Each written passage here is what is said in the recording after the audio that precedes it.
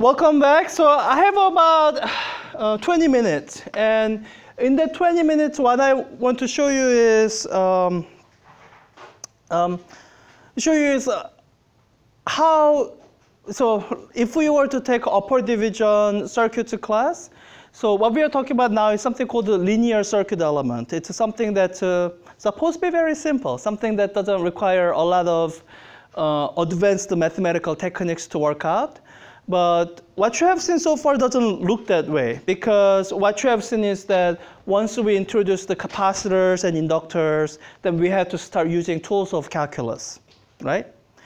And so what I want to show you is how we are going to turn the clock back so that when you have circuits that deal with the inductors and capacitors, we are going to be able to answer some important questions about these circuits using nothing but algebra.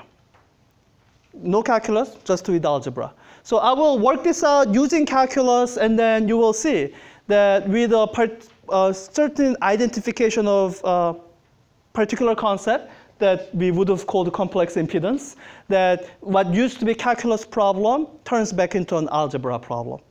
So let me do this RR circuit, which is not a real thing, as the register circuit, so that you see the method we are going to apply throughout all these three problems.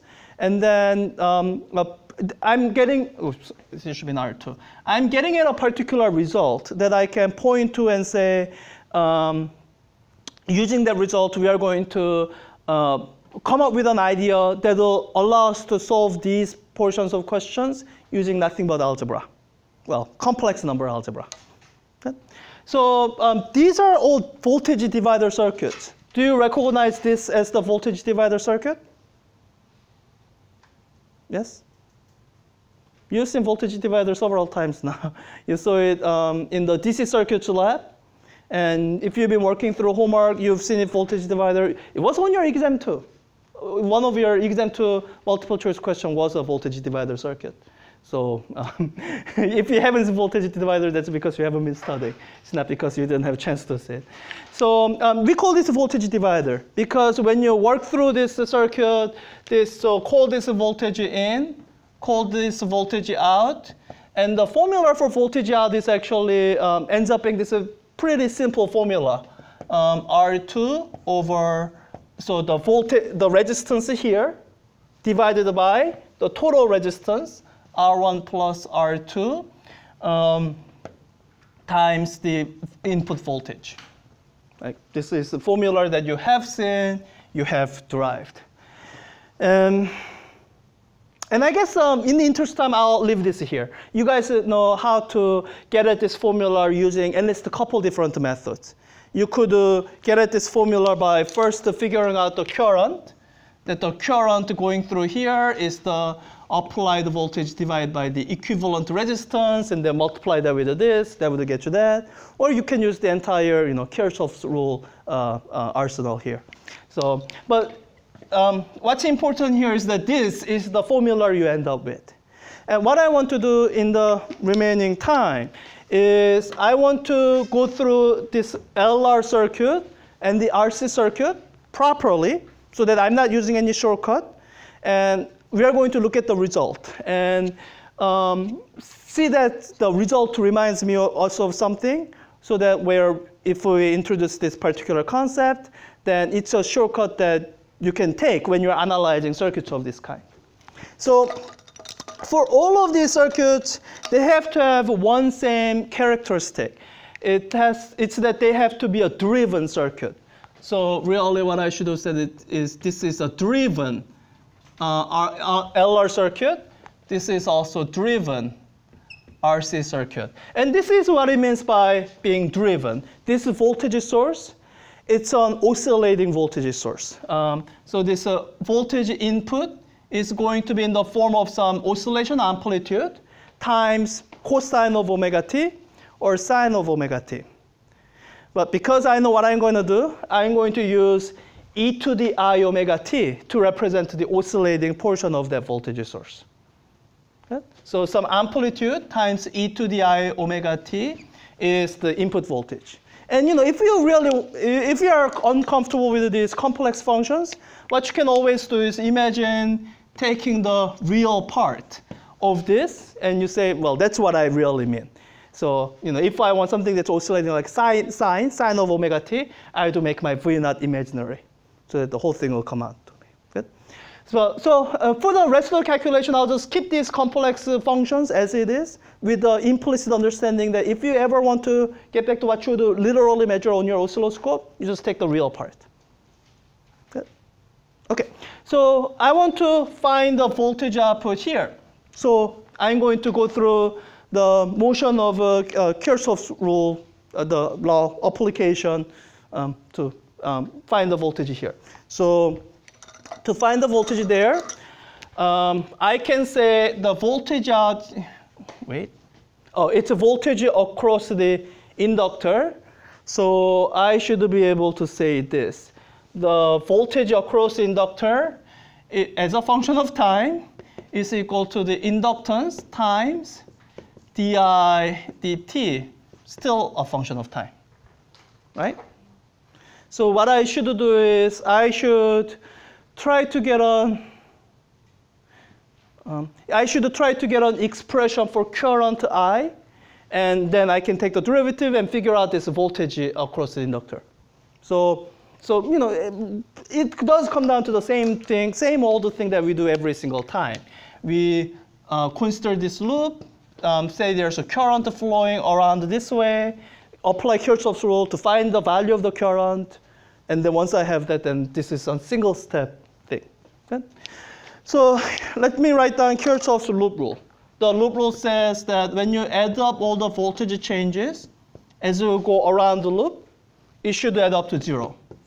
And this time you have a time-dependent voltage applied, but that doesn't change Kirchhoff's rule. This is a general circuit solving method. It's equally applicable when everything is time-dependent, as it was when it was just a DC. So let me write it down. As I go across the voltage source, so I gain this much voltage. So plus V naught e to the I omega t. As I go across the resistor, I lose some amount of voltage, call it minus current I as a function of time times R, right? As I go across inductor, this time I guess this time and every single time, I lose some amount of voltage as I go across the inductor.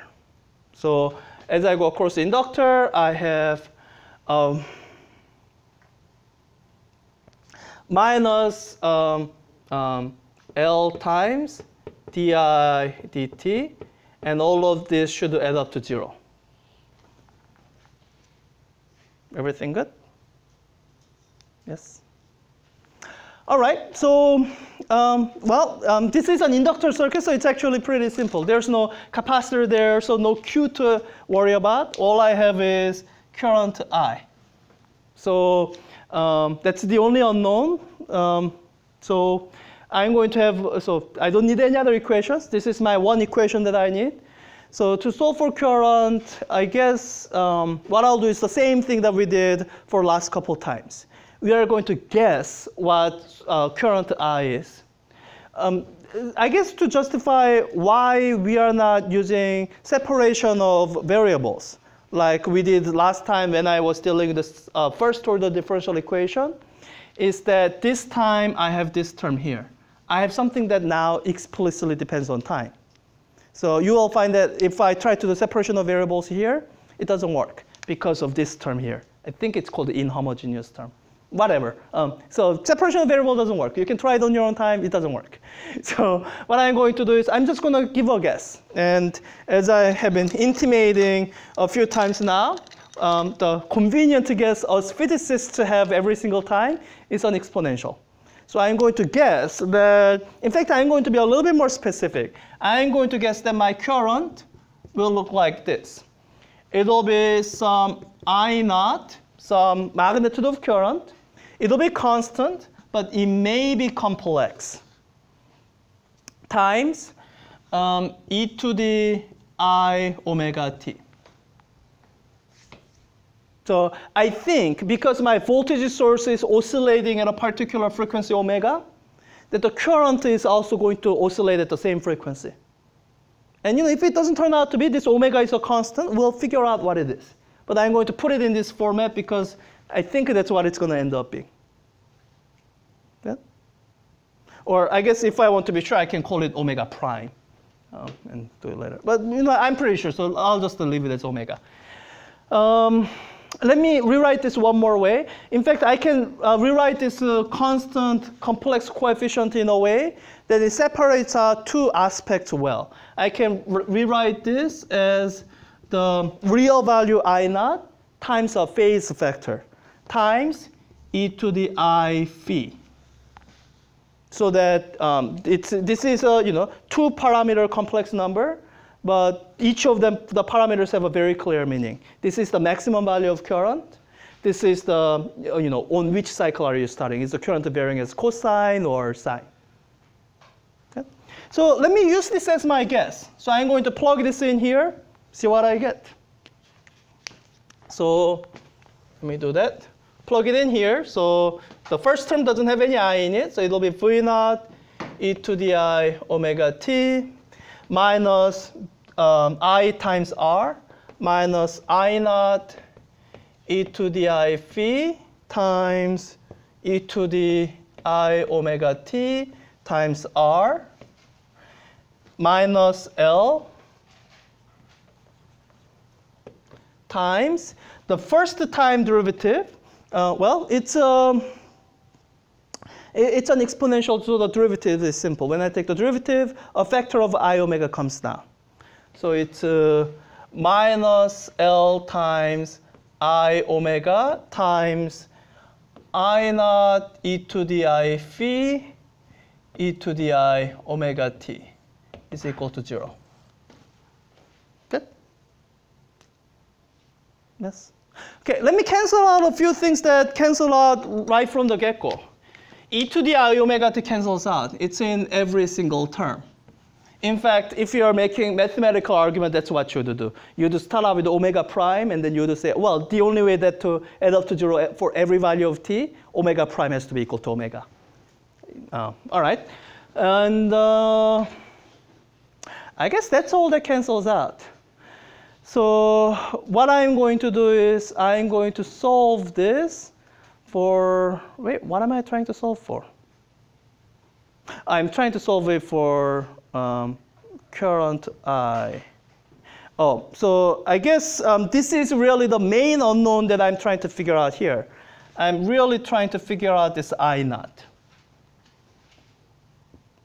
Yes? So, yeah. So let me do that. In fact, I'm going to solve for this I naught times e to the I phi. So I see that term here, and this term here. So let me factor it out. When I factor it out, this is what I end up with. V naught minus, this factored out, I naught e to the I phi times R plus this here, I omega L. All of that is equal to 0. And when I solve for the current, this is what I end up with. The solving for this, I naught e to the I phi is equal to, so move this over and divide it through by this. So it'll be V naught over R plus I omega L. In fact, let me change up the plan of what I was going to do. I see that I only have 5 minutes left. And let me give you an equivalent problem that I can do more quickly. This is really how I should have done. So here, what I've done is I have essentially solved for the current here, right? I have these coefficients. I multiply by e to the I omega t. That's my current as a function of time. So I'm going to compare this to the expression for the current here. So the expression for the current that's going through this circuit will be the V in as a function of time divided by R1 plus R2. So it will be V naught e to the I omega t over R1 plus R2. Or, yeah. So this is the current with this time dependency here. Or if we write it the same way we did it there, it would be I naught times e to the I phi is equal to, and this got canceled out in the derivation process. So you have this V naught over R1 plus R2 as the maximum amount of current that flows through here. Okay. So this is what I want you to see, that this expression looks bears some resemblance to this expression here. Let me do this for one more circuit, the RC circuit, to see that this resemblance it doesn't stop here. So let me do one more. So with the 3, it will be easier to spot the pattern. So let me do this for the RC circuit. So for the RC circuit, this is what it looks like. So I'm going through the Kirchhoff's rule all over again. So say sum of all the voltage changes through the loop, say that's equal to 0. So this is the loop I'm thinking of. So the sum of all the voltage changes is my applied voltage, V naught e to the I omega t. As I go across the resistor, I lose some amount of voltage, minus I times R. As I go across capacitor, does the voltage drop or rise? So here, as you're charging, the voltage will drop. Because if it's imagine positive current flowing, this plate will be positively charged, this will be negatively charged. So as you go around, it's going to be a voltage drop. So you are going to have minus Q of t over C. So all of that is equal to 0. So we do the same thing that we did the last time. So here, I will just have to give you the answer. The current I of t is going to be just the dq dt, no minus sign in front. Or you could say it's plus dq dt that gives you the correct sign. So with this the loop rule equation ends up being V naught e to the I omega t minus R dq dt minus Q over C is equal to 0. So here, we do the exact same thing that we have done so far. We guess an exponential as an answer for this Q. We say Q as a function of time. Q as a function of time, we guess it's going to be some maximum amount of charge and times e to the I phi, the phase factor, to account for the fact that this constant is going to be a complex number, times e to the I omega t, oscillating at the same frequency as my applied voltage. So when you plug this into this differential equation, this is what you end up with. You have V naught e to the I omega t minus R times this omega t, or I omega comes down. So minus I omega R, I guess that's it, times Q naught e to the I phi e to the I omega t. That's the second term. And the last term, minus Q over C. So Q naught over C e to the I phi e to the I omega t is equal to 0. Okay? So I can solve this for Q of t. So solving it for Q of t, this is what you end up with. Q of t, so this is Q of t, and so this is Q of t. Solving for Q of t, I get, just algebraically, I get this is equal to, so, well, let me not skip too many steps. I've already skipped it many steps. So let me combine these two terms and factor out Q. Then I end up with V naught e to the I omega t minus factor out Q of t times this term here, I omega r plus this 1 over c. 1 over c is equal to 0. Let me solve for Q of t. Q of t is equal to V naught e to the I omega t divided by I omega r plus 1 over c. Okay? To compare the result here, I need to take one more step because I'm trying to compare to the current. So I need to use this expression here to take one more derivative.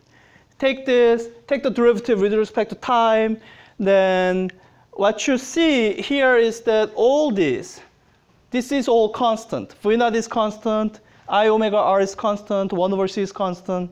So here the time derivative will simply bring down a factor of I omega. So that you end up with this.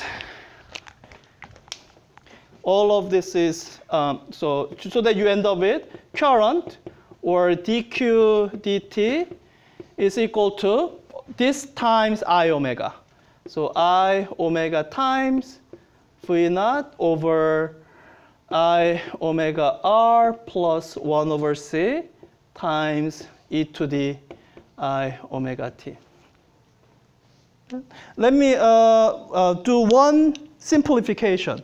I'm going to multiply divide top and bottom by I omega.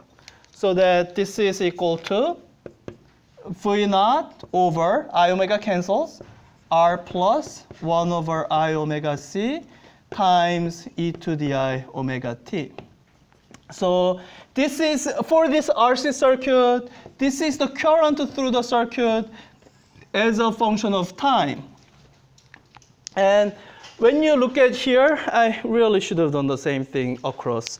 Sorry, I'm switching back and forth. My apologies for this confusion. So if I want to describe here, if I want to describe current as a full function of time, then I should take this and multiply back this e to the I omega t. So let me write that down so that I can compare the same expression throughout. Current as a full function of time is V naught over r plus I omega L times e to the I omega t. And here, the current as a full function of time is equal to V naught over R1 plus R2 times e to the I omega t. This is for the 2-register voltage divider circuit. And with these three expressions, this is what I want you to look at. When you look at these three expressions, you will see they share some common features. They all have the same voltage V naught. In fact, they all have the same V naught e to the I omega t. That's my applied voltage as a function of time. So I can go one more step to try to make this look simple. Let's say combine these to say this is the applied voltage as a function of time. Here I say this is the applied voltage as a function of time. And this is applied voltage as a function of time. Then this is what I'm hoping you are noticing. That for all three expressions, the numerator looks identical. The only differences are in the denominator. But even when you look at the denominator, some parts of the denominator are still the same. Which part is the same?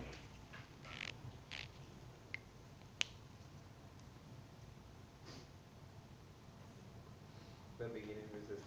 The R1, right? It's the same R1 resistor that's in all three circuits. So this part is the same for all three of them.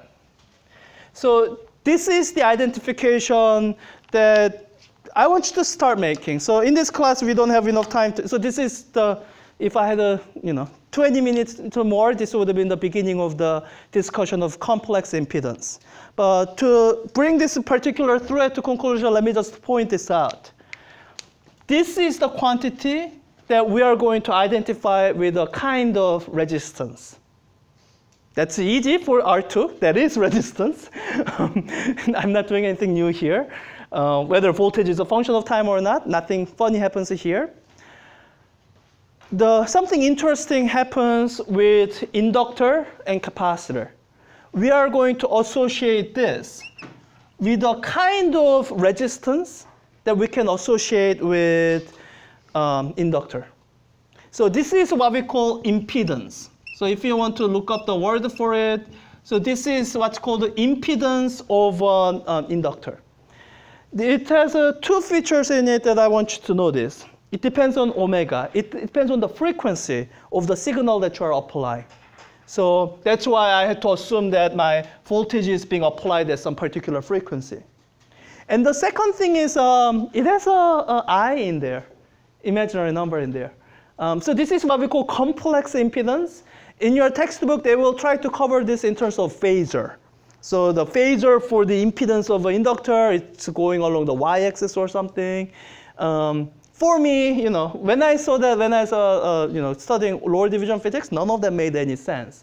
When this actually did make sense was when I was teaching when I was taking upper division circuit class, where all of this is described in terms of the complex impedance. That's where the math is simpler and it's easier to make the connections. So this omega L, I omega L is kind of a resistance we associate with inductor. And it sort of makes sense. The higher the frequency, the inductor resists current more. Because the change of current has to happen faster, so the voltage needed across inductors are larger. And this one is maybe a little bit harder, that's why I'm doing it the last. This 1 over I omega C is the kind of impedance for so this would be the capacitor impedance. So that's what we associate with. So I don't know. This one is a little bit harder to give an easy meaning to. So with the capacitor, I guess one thing you can say is that if omega is very large, if the voltage is switching back and forth quickly, then the amount of voltage drop across the capacitor is very small. You could understand it as maybe the amount of charge building on the capacitor being very small. Before any amount of charge can build up, the voltage flips and it drains again. But so once again, if we had 20, 30 more minutes, we would talk about impedance more, but I'll just leave that there. And this is sort of the reason why I introduced the complex numbers on Monday. In order to get this far at least, we had to have the complex number description.